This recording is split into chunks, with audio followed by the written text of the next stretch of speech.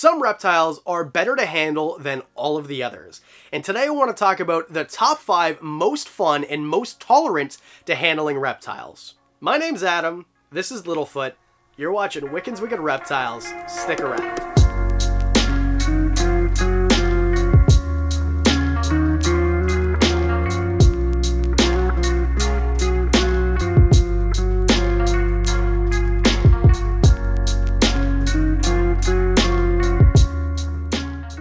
Let's start off with number 5 and what's becoming a channel favorite, the Dumeril's boa. This is Cubone, the Dumeril's boa. This is a female about a year old or so. And Dumeril's boas are quite a bit smaller, or can be quite a bit smaller than red tails or common boas or whatever you want to say. These guys here are going to get to a maximum of about 6.5 feet. Between 4 and 6 is pretty average for these guys. Females getting a little bit bigger. And they have this amazing pattern, so while you're holding them, they look absolutely beautiful. And the idea is, with any animal, I mean, you want to look at it, and if you want to handle it, which is what this list is all about, Dumeril's boas, it doesn't really get much better than this. So unlike, say, a hognose snake, which make pretty much every list except for this one, surprise, surprise, they hold on to you. So a hognose snake, it's not going to, it's gonna, kind of fall. It doesn't really do a great job of hanging on to you, so you have to be very careful. But that is definitely not the case with this Dumeril's boa. She will definitely hold on to you. She's very calm and inquisitive, and in general, just very fun to handle and very fun to look at. And when she looks around with intent, like she's very intelligent, like she wants to know what's going on. Where some people, their gripe with other animals and other species of snakes is that they are kind of just derpy and they don't really know what's going on and they're just kind of boring. And a Dumeril's boa is not that. And this is by no means a care guide, but I'll just touch on the care of each of these animals because every animal on the list is going to have the same thing in common. They're great pets also, and they're easy to take care of. And with the Dumeril's boa, similar care to other boas. There's a care guide up here over my left shoulder if you want to watch, but they're going to be a little bit drier. They don't need a bunch of height, that type of thing. And the humidity is going to be, well, I guess I just said that, a little bit drier, right? So not that hard to take care of. I got a full care guide for you. And if you watch the last video, I talk about the difference between these guys and more common boas, like common boas and red tails. Number 4, and one of my favorites, this is Irwin, the blue-tongued skink. Now, these guys do take some time to socialize sometimes. If you get them as adults and they weren't handled, they're not going to be as easy to tame down as some of the other things that are going to be on the list. These guys will take a little bit of work, but once you get them, they're good. They'll run away from you, they might hiss at you a little bit, but once all that's done, they're really fun to handle, and they're inquisitive, and they seem to like you after a while. Maybe because they think you're going to bring them food, but whatever. Irwin seems to be my buddy, which is fantastic. I like that. It wasn't like that at the beginning, but now that him and I have had about a year to bond, and I think I got him about a year ago. Okay. I will. This is one of my favorite to interact with, and one of my favorites. Now, the reason that they're so low on the list is because it does take a little bit of work, right, in comparison to some of the others, which you'll see in a second. And also, these guys are a little bit more boring for some people to handle because they're slow and they're derpy, and they do look around and they seem a little bit inquisitive, and they're always having that blue tongue flick. That would be a perfect time for you to... No? Okay. They flick that blue tongue a lot, which is really interesting because that's, what they do. They're blue-tongued skinks, but also it's just beautiful. And when people see them, and if someone comes down to the reptile room, they always want to hold this guy because it's a big, impressive lizard. He's about, I don't know, 30 inches or so, maybe a little bit longer. It's a full-size blue-tongued skink, which if you want to know more about, care guide, surprise, surprise, there will be for most of these.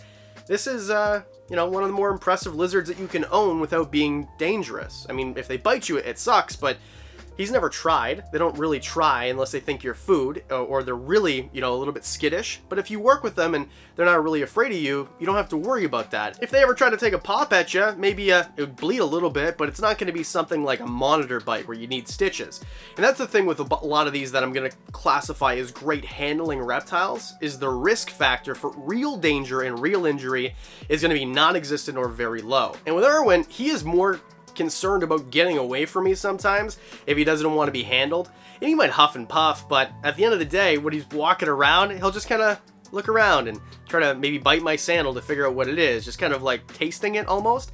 But he's never shown any aggressiveness, or aggression, I guess is the right word. But yeah, see how his head just turns like that? He sees me on the other side of him. He is inquisitive, and but not super defensive. And I think that kind of goes for most blue-tongued skinks.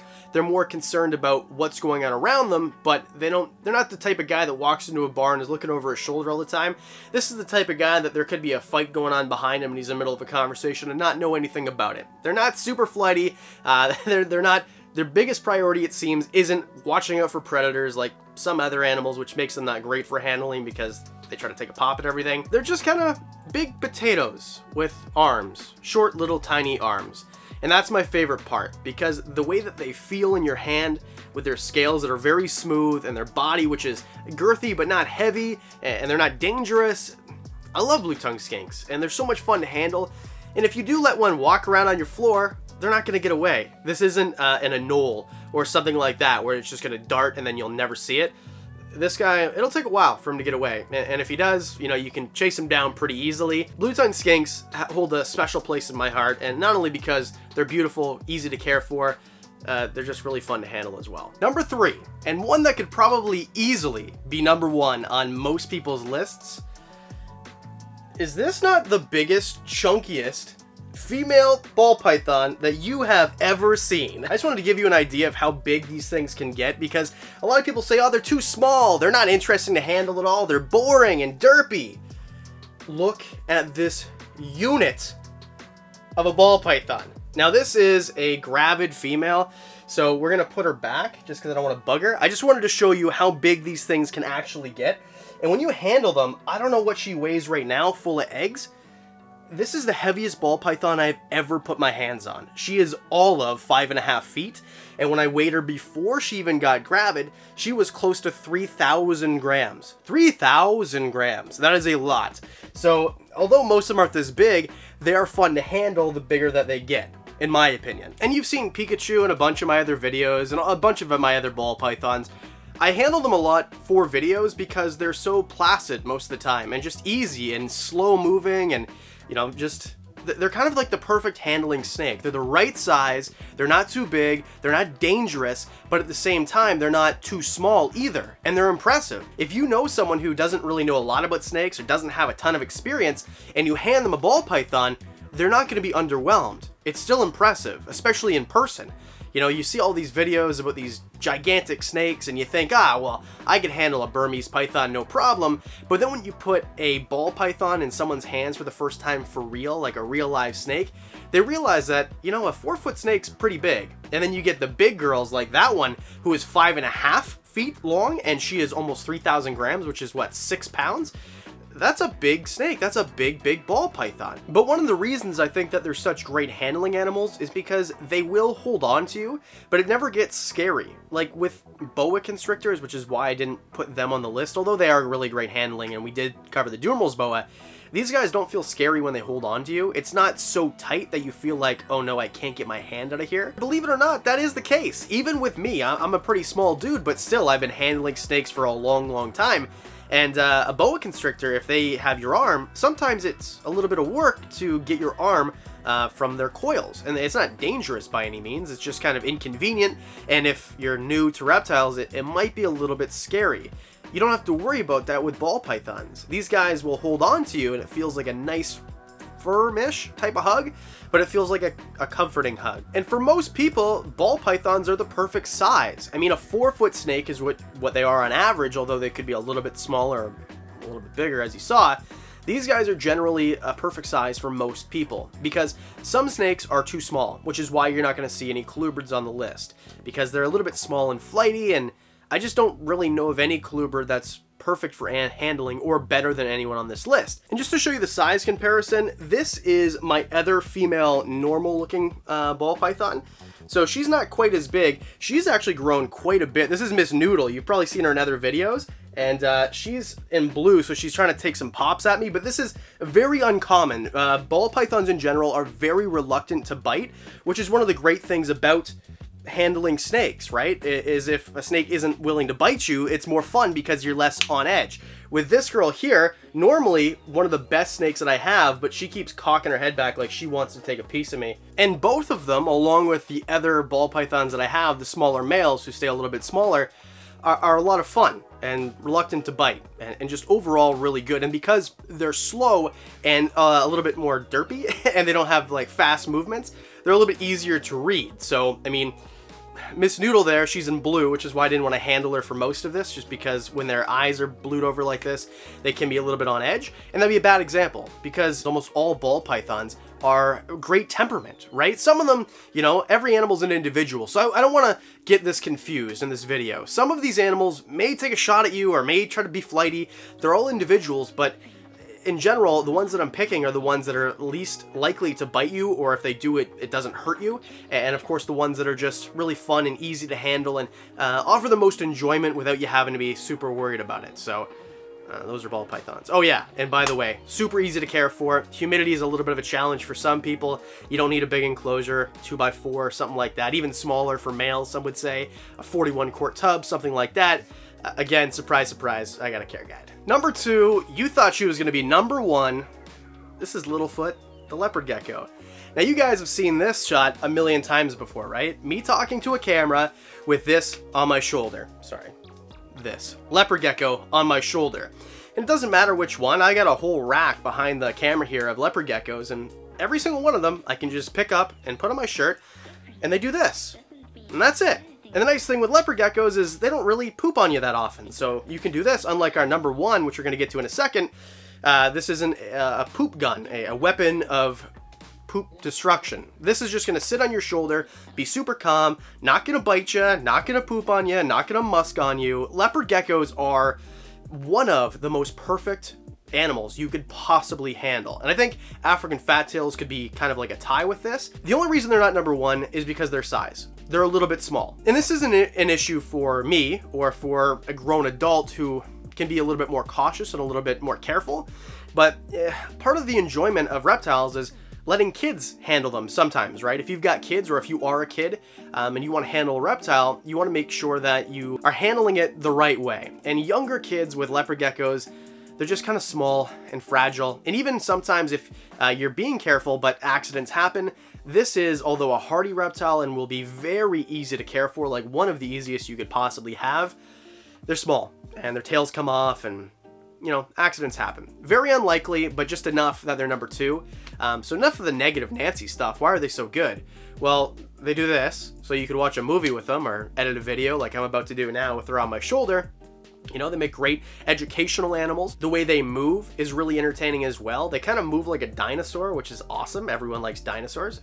If you don't, we can't be friends. They are just absolutely fantastic to watch and look at, and there's a million different colors and morphs, just like the ball python. I forgot to mention that, but the thing is with handling animals is you're going to be looking at them the whole time, and you want them to be good looking, and I can't really think of any reptiles off the top of my head that aren't super good looking, but leopard geckos come in a whole bunch of different patterns and colors, so you can always pick the color that suits you best. And with her, and that's the thing too, is if I want to grab her, she might try to run away a little bit, but she's not going to be super duper fast. I can hold her like this, you know, if the camera wants to, like, look how good looking this animal is. This is a beautiful, beautiful animal. This is a, everyone always asks, it's a Max Snow. That's the morph that she is. And also, they're fun to watch eat, and you can actually feed them. With a snake, I would never recommend feeding a snake with your hands. I would always use tongs, because when snakes try to eat something, most of the time, it's a violent affair, right? I mean, that is a terrible word some would say to use, but think about it. Ball python takes food, constricts it so it dies, and then swallows it whole. With her, she'll take little mealworms out of your hand, and it doesn't, you know, it's not scary. It's like feeding the ducks at the park, you know what I mean? It's funny, because her sister's name is Ducky, so. In general, with leopard geckos, there's really nothing intimidating about them. They're small size, they've got this beautiful tail, this beautiful coloration, they've got these really cool eyes, they kind of just the way they look around, they are, I keep using the word derpy, but they are, and slow moving, but they're not like, I don't know, super fast or skittish. And when I go in to pick her up, she just kind of like looks around like, is this aliens? Is it my time? Like, she doesn't know what's going on. She doesn't really run for me at all. So this is probably my favorite to handle, you know, besides Irwin. I mean, just the easiest to handle for videos, I guess. My favorite to handle on video, because I don't have to worry about it. I don't have to worry about it. You put her on your shoulder and that's it. You know, you can focus on what you're doing rather than having to focus on, is this animal trying to get away from me? Is it squirming? Does it have sharp nails? Might it take a shot at me? You don't have to worry about that with leopard geckos. Oh yeah, and they use really small enclosures. So unlike, you know, a boa, if you wanted to get a boa, you'd have a big enclosure and it might be, you know, you might have to get in to the very back of the enclosure that might be 3 feet deep and it might be like an ordeal to get the animal out. With her, I keep her in a 20-gallon front opening Exoterra enclosure. So I literally open the door and like my arm never goes past my elbow to get in there. Like no matter where she is, it's easy to grab them. So if you want to handle something and you want it to be as simple as like reaching into a cage and grabbing it, and it's super small and it, you know, it's not like a workout to handle like a boa or a really big ball python might be, I can't think of anything better than a leopard gecko. These guys are, you know, maybe one of the best. But there is, in my opinion, one animal that is better for handling or more fun, more enjoyable to handle than a leopard gecko. And that is, number 1, a bearded dragon. Now, okay, I'm always a negative Nancy. People think that I don't like them. It's not true. I love bearded dragons. My first reptile ever was a bearded dragon. It's the only thing on this list I currently don't have, which we're going to get into in a second. Why? But these are, in my opinion, the best for handling. So I'm talking about how leopard geckos don't go anywhere, and she's like on the back of my collar. And here's why I think these guys might be better for handling than leopard geckos. They're bigger. So although they're a little bit quicker, they're not really going to try to run away from you if they're well socialized.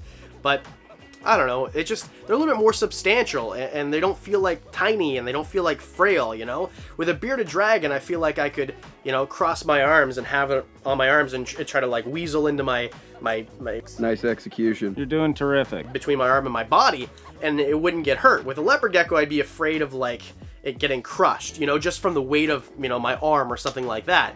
With a bearded dragon, they're a little bit more tankish, a little bit more formidable. You know, they're a little bit easier to not care wherever they go on your body and have to worry about it. With a leopard gecko, I reach behind me and I'm very gentle when I grab her. With a bearded dragon, I mean, I'm not saying crush your bearded dragon or punch it or anything like that. Like, this isn't a UFC event here. Whoa! We've never Jessica! We're talking about an animal, but they're just, I don't know. What I'm trying to say here is they're not as fragile, okay? And they're just as sociable, they're just as nice, they're just as fun to handle, and because they have like these cool little spikes on them, they have a cool texture. And when you're handling an animal, I mean, the texture of it is something that you're going to be feeling when you know, these guys are bumpy, leopard geckos, but bearded dragons, they, I don't know, have a like sandpaper-like finish to the top of their backs, and then the side of them, they have like these cool spikes, and then when you pet underneath the chin of a bearded dragon, everyone thinks I'm so weird when I say this, it feels like a puppy's ear. Like, the underneath of their chin is so soft. I don't know. I need to get another bearded dragon. But here's why I don't have one. I had two. They both died of old age, so they lived great lives, you know, over a decade old, both of them. But they require a lot of work, so they require a little bit more maintenance in that they need to eat almost every day. They have a very varied diet, where with a leopard gecko, you feed it, you know, mealworms, crickets, dubia roaches, and that's it, with a little bit of supplementation. With bearded dragons, they need fresh vegetables, a little bit of fruit, some protein.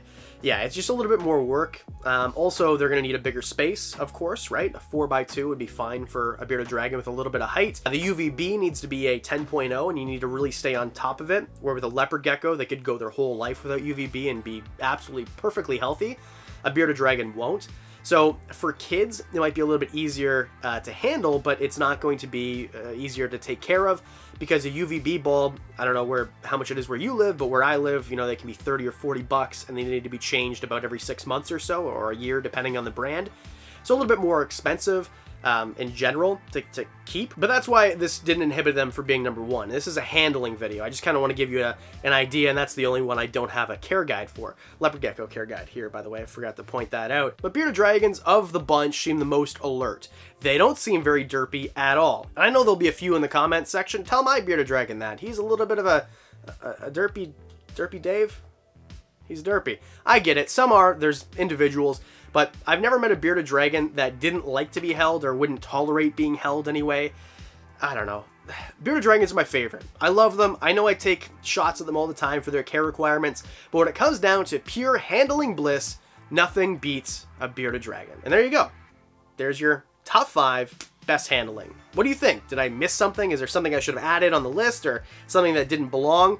What do you think? A big special thank you, as always, to our Patreon supporters. It's because of you guys that I can afford to hand feed Littlefoot and her friends, little mealworms and stuff like that. So thank you very much. For as little as $1 a month, you can get extra content, watch these videos several days early, know about special things in my collection that most of you don't know about, the secret reptiles, stuff like that. That's all on Patreon. That's all I have to plug, right? Hit subscribe. See you on Thursday.